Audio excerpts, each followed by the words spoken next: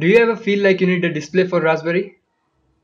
Then you're at the right place. All the purchase links down in the description. Also, if you wanna hook up your Android to use it as a display for your Raspberry, then consider watching my another video. Again, the links down in the description.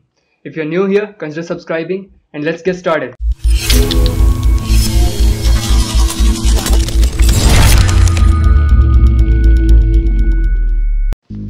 And to hook up the Pi to the display, we need to start by making the SD card. So go on, insert your SD card to your PC.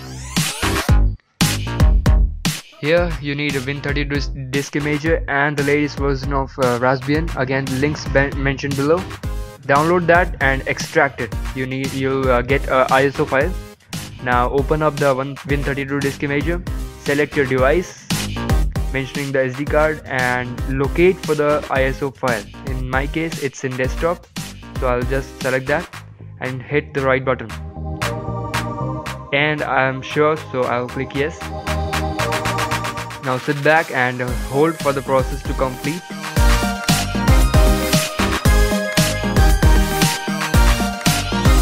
And yes, it's done for me.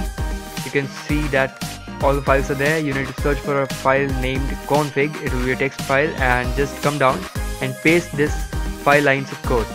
Again, it's written in the description. You can just copy and paste it and save this. Get out, and our work is done in PC.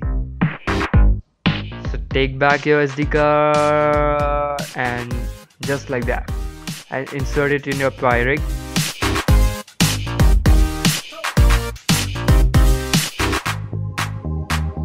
And we are done. Just connect the cables and we'll be good to go. First comes the HDMI cable. So here it gets connected. And next comes, you know that? Yeah, USB cable. For you guys, let me tell you, these will be the touch and the power cable. The USB is handling, and next comes the power cable for our Pi rig. So just connect it and yeah, we are done. You can see the Pi is covering the whole of the display, and let it start. You'll be able to see the main desktop wallpaper covering all sides accurately.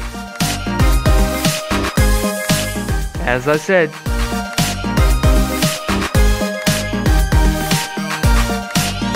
all looks good, touch is working, high resolution. I'm not sure you are able to see that or not because of my camera, but it looks very good. So this was it for this video, guys. We'll soon meet in the next one, and let me know in the comment section down below if you're facing any problems, and like, comment, subscribe, and this is Ash signing off.